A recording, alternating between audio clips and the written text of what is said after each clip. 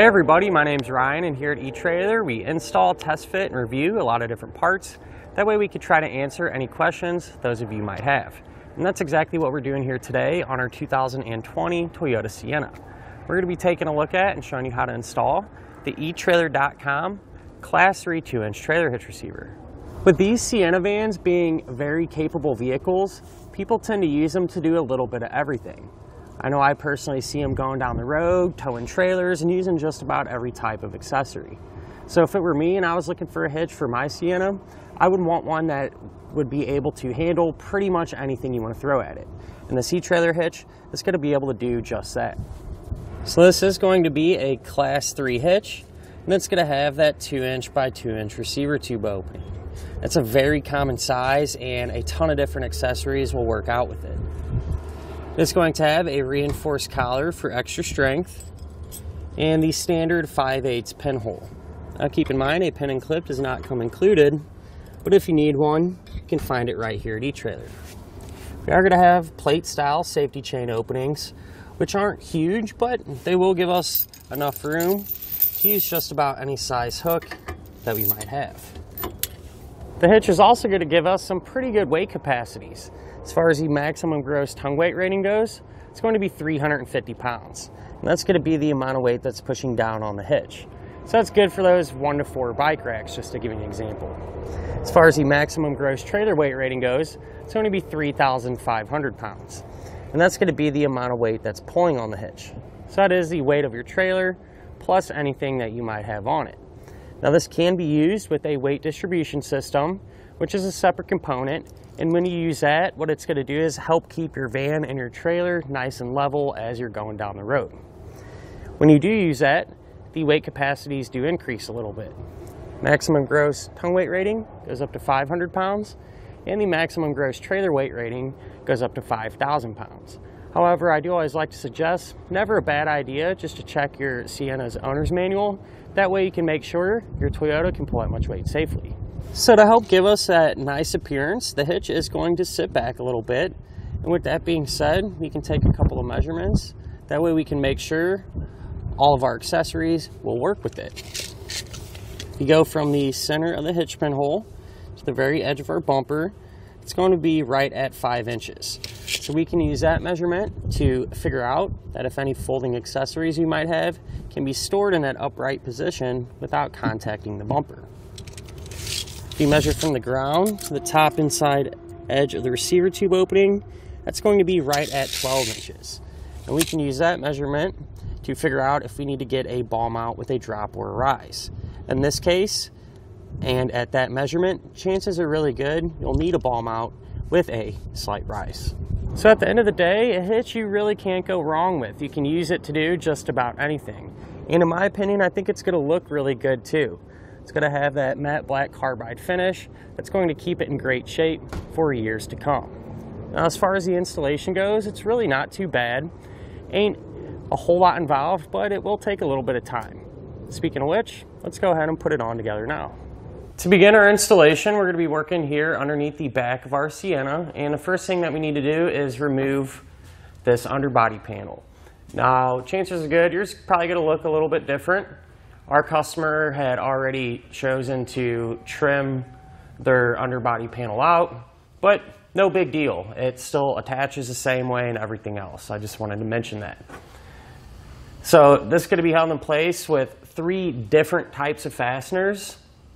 And the first ones that we're going to take out are these push pin style ones here. So there's going to be a handful of them, ones with the white heads.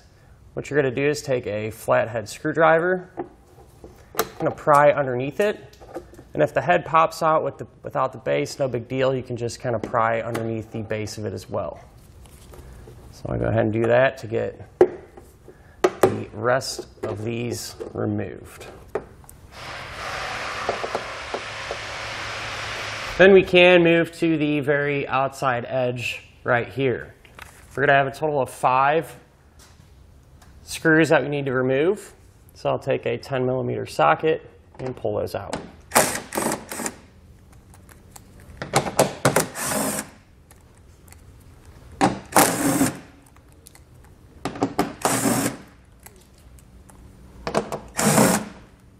Then we're going to have a total of 4 fasteners just like this. Now the way to get those out, you can take a large screwdriver and just rotate it. These actually aren't going to come completely out. They'll stay with the underbody panel. But if the underbody panel doesn't want to drop down, sometimes you kind of have to put some downward pressure on it while you're spinning it. So one on each side here.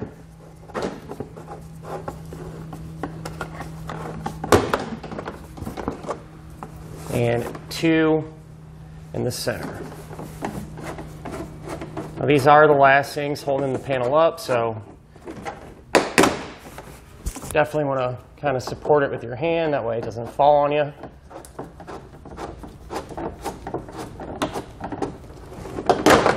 Once we have it released, we can just set it off to the side.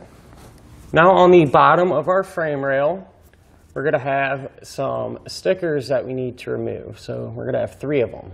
This one here, and this one here. This plug you can actually leave in, so you don't have to worry about it. But as I said, these are just stickers, so you can kind of take a flathead screwdriver, pry underneath them, and get them removed. Now, I do want to mention, from this point on, anything we do to this side of our vehicle, we're also going to repeat on the other side, so we set up the same way. Now we can lower our exhaust down a little bit to give us some extra room to work. Before we do that, what I'm going to do is take a strap and just run it from side to side. That way the exhaust will have a little bit of support. So we're going to have 1 rubber exhaust isolator hanger that we're going to need to take off here on the passenger side. It's right here. What you want to do is spray it down with some soapy water or penetrating oil. It makes it a little bit easier. You can take a pry bar and just work one end of that hanger off of our exhaust. So now let's go ahead and go over our attachment points. It'll be the same on each side. There's going to be a total of 3. This one here, here, and here. These are threaded weld nuts, so I do suggest taking a toothbrush and kind of cleaning out any dirt or debris that may have gotten trapped inside. And as far as the hardware that we're going to use to secure the hitch, it's going to be the same for all those attachment points. We're going to have a hex bolt and a conical tooth washer, and make sure the teeth on the washer are going to face up towards the hitch. So when we're holding the hitch up, we're going to take our hardware, and the bolts are simply just going to thread right into those factory weld nuts. Now at this point, you would need to trim your underbody panel. Now ours is already cut, and I want to mention this area here is the portion that you need to cut out. This larger section here, the customer did that themselves, and that's how they wanted it. So with that being said, you really only need to focus on this area. There's a diagram in the instructions that tell you exactly where you need to cut. And how you would do that is really simple. This is pretty thin plastic, so you don't need any crazy tools or anything like that. I like to use a pair of 10 snips. You can also use a regular pair of snips, or I've also had luck just using a sharp utility knife to get that area trimmed out. So once you have your underbody panel trimmed out, you can reinstall it the opposite way that we removed it.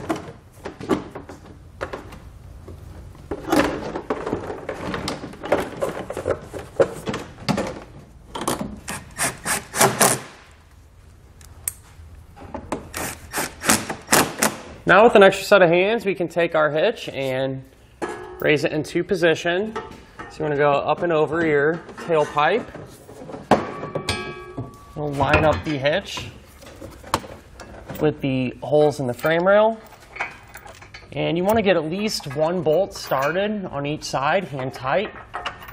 That way the hitch will support itself while we work on the rest of them. Now that we have all of our hardware in place and hand tight, we can come back with a 19mm socket and snug it all down.